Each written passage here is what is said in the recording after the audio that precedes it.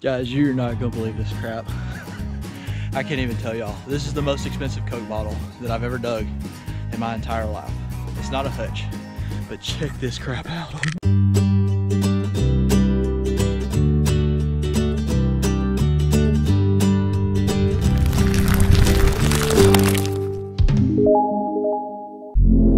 All right, we're back at it today. And check this out. One of my first bottles of the morning is a straight side Coke, and it is from Meridian, Mississippi. I was really hoping for an Aliceville, but this one doesn't have any damage, so that's always a win. I'm really excited about that, guys. As for other stuff that I've dug so far, this looks like this could have been a wine or maybe a beer. I don't know, you can tell by that top up there. Still pretty cool. We'll probably keep that one. Now these have a little bit of damage. There's a Gordo with damage. I did sell one of these Gordos with damage for 50 bucks, so I will keep that because it is sellable. As for this one right here, this is an Aliceville 1915. I sold one of these for about 25 bucks with damage because there again, these are listed as R+ in the book. You see that this one still has the cap on it, and somehow it managed to fill up with water. That's okay though. We'll keep that one and keep going. So I'm gonna keep digging right here where that straight side Coke just came out at, and hopefully I'll run across something good. I'll get back with you when we do. All right, he's got a few showing over here. We're just kind of taking turns raking this bank off. We dug down below where the bottles are, and then we just kind of raked the backfill down into it, let the bottles fall out, move too easy. Hobble skirt. Anyways, so what I was going to show y'all was, there's a few things over here. This has damage, but that's actually a Coca Cola bottling works from Huntsville. That is a very, very tough bottle to find. You can see a lot of these have damage, but like I said, we were selling them for 20, 30, 40 bucks a piece. It's hard not to carry them out when you can make that kind of money. Eventually, the market will be flooded and stuff will come down. Anybody want this one like that 1915? Yeah, Meridian soda water. So we've dug quite a few Meridians. Oh, I wanted to take just a second too. I've been telling him I was going to give him a shout out. Wayne, Wayne, you are probably our biggest fan. You comment on every video. He has bought several bottles from us. He always comments. We appreciate it, man. We really do. And I would attempt to pronounce your last name, but I'm not sure if it's Ovila. I don't know. You'll have to tell me in the comments below how to pronounce it. But either way, we appreciate you, man. It's guys like you that come back and watch us every week that makes us want to get out and do this kind of stuff. Ooh, where's that one from? Meridian. Another Meridian 1915. Meridian was a huge Coca Cola plant, like the biggest one on this side of Tuscaloosa in the state. Huh. That's crazy. It's not even in the state. But yeah, it's really fun. It's what we're doing right now, and I think we've kind of got some bad blood here in Alabama right now, and I feel like I ought to address it. People think that we're bragging about our finds, and we're not trying to brag as much as we're trying to show that if you get out and really work hard, you can still find this stuff. As well as educate the general public too. Yeah, just they can go out and find it. Yeah, I mean, kind of like the creek video that I released earlier this week. Like I said, that's something that anybody can do. This isn't like metal detecting or another hobby where you're treasure hunting all over the world to try to find something cool. Every town had a bottling works at some point pretty much. And every town had sodas. And every town has a creek usually. So you can get out and do this kind of stuff, and everybody can be a treasure hunter to an extent. But yeah, we've got a lot of local collectors that are talking really bad about us, but I think a lot of it's probably a good bit of jealousy though, because we have been very fortunate on what we've been finding. There again though, they're not putting the feet on the ground, and we are. So, you know, I hope that they understand that. So we're gonna keep going. We're gonna take this all the way back another 3 or 4 foot. I have a feeling there's gonna be a couple more good bottles in here to show y'all. Three right there to go. Oh, there's 3 right there. 1, 2, 3. That one just broke. Yeah, stupid root glass. Let's see what that one is. You got me excited now. I got pulled up now. Right there. Hobble broke. That's the one that looked good. Oh, is it one of the slick ones? Oh, yeah, it is. I thought it was going to be a Birmingham blocker. Man, we've been finding these things and it gets your heart going. You think it's a straight side Coke every time. Or a really rare circle slope from some small town down here. That's so crazy. Yeah. All right, we're going to keep going. Guys, you're not going to believe this crap. I can't even tell y'all. This is the most expensive Coke bottle that I've ever dug in my entire life. It's not a hutch, but check this crap out. Oh my God. Aliceville was a star. I'm shaking. I'm sorry. Oh my God. Freaking $1,000 bottle. Oh my God. I cannot believe it. Holy crap, guys. There's no cracks or nothing. I mean, golly, I cannot believe it. Oh, I gotta breathe. He came out right there by my shovel. I hit it with the shovel and somehow it just kind of glanced off of it. That is amazing. Holy crap. All right, let me see if there's any more there. All right, guys, I was so excited that I called that a Coca Cola bottle a while ago. That was not a Coca Cola bottle. That was a Circle Slug from my house full. Still a killer bottle. Yeah, it probably the only whole example now. And I've already got it sold for $300. The buyer will remain anonymous. Before I even got out of here, $300 bottle. All right, so I thought it was gonna be a $1,000 one, but I'm still tickled with 300 bucks. So check that out. That's another variant of that same bottle that I found that has the star on it. But this is what the Coca Cola would look like. It would have had the star, and it would have said Coca Cola above it. It was kind of in the heat of the moment. When you find a good bottle, it's like that. Yeah, you just get excited, you get overwhelmed, and you think you're gonna find something good. Now, an interesting turn of events. We do have somebody else out here digging with us today. And so we're gonna see what all three of us turn up. It should be interesting. We're gonna start channeling this way, and we're interesting to say the least. Yeah, that's a good way to put it. But we're almost through with what we came here to do. This is gonna be released a couple weeks after we've already dug, like I said in the last video, and we've got most of it already dug out. There's a couple of spotty places left that may have some good bottles, but we're not holding our breath. But every now and then, just as soon as we're ready to give up, something good pops up. So we're gonna get back to it. Check out his flip-flops, guys.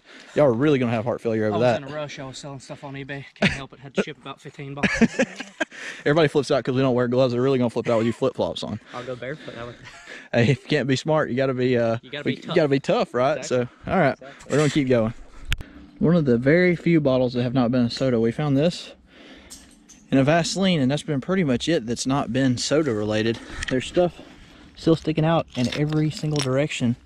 Just the older bottles have kind of dried up a little bit the further up the hill we went. But I mean, I literally, we can just sit here and just pluck them out. It's pretty crazy. So we're gonna keep going. I've only got about 45 more minutes, so I gotta go. But Clayton's gonna hang around and keep digging. Hopefully I can find a couple more before I get out of here. All right, so he just pulled this out. It's a nice soda water from Brookhaven, Mississippi. Those from Birmingham and Tuscaloosa are a little bit more common. We're not for sure on the Mississippi one or not. We'll have to find out. The line is starting to disappear into this bank, so we're gonna have to move to the next pile and go ahead and knock it out. Ooh, it looks like an orange crush. There's that Vaseline down there. What's that? That's a 15. That was full. It's solid, isn't it? Yeah, it is. It feels solid at least. It's always a good sign when they don't wiggle real freely. Well, I'll find out, huh? Yeah.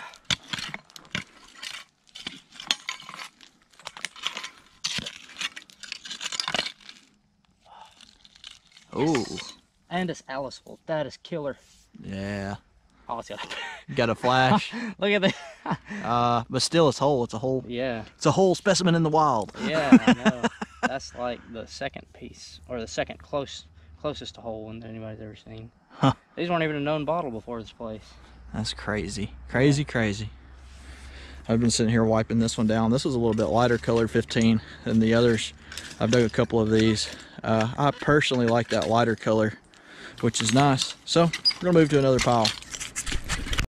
I had somebody ask me last week if we ever dig up cans, and it's very rare that we do. This being a more modern dump than what we're usually in. Ooh, where's that one from? Tuscaloosa. So here's what the cans usually look like that we find. They are not something that you can preserve. I know a lot of guys. Yeah, a lot of guys in Alaska and up north and different places can find cans and restore them, but down here, the humidity levels just do not cooperate with metal cans, so that's not even a possibility for us. And it's not a really good hunt unless we find a marble. So we did find a marble. Now it's so weird. Must have had a kid playing at the bottling plant at some point. It's hard to say. We're on our different pile right now. So we've already found a 1915. Is that a 15 too? So we kind of got a little bit of an age bracket.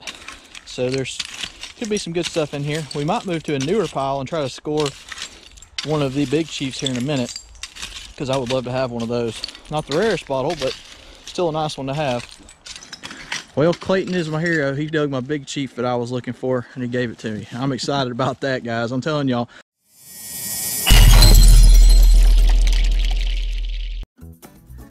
Big Chief was a brand first used by Coca Cola Bottling Company from around 1910 until the early 1930s, when the Big Chief brand was replaced with Fanta and Dr. Pepper. Embossed clear glass bottles were made by Owens bottling machines that each plant bought and operated. Each plant and in each location was responsible for both the design and shape of the bottle.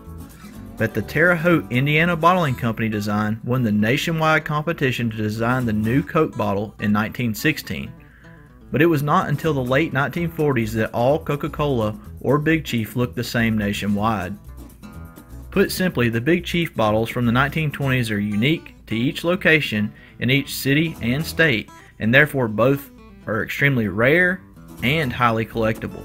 But I'm sure y'all know by now, any bottle that is embossed with something pictorial catches my interest, and I thought this was well worth noting.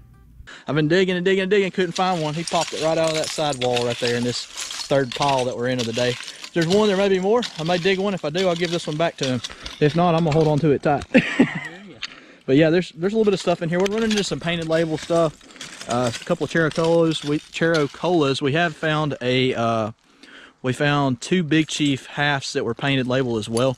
It's kind of a newer pile, but Still tough stuff. yeah, it's still tough stuff, and that is definitely something that I wanted, so I'm just excited to have that. Bottles, and more bottles.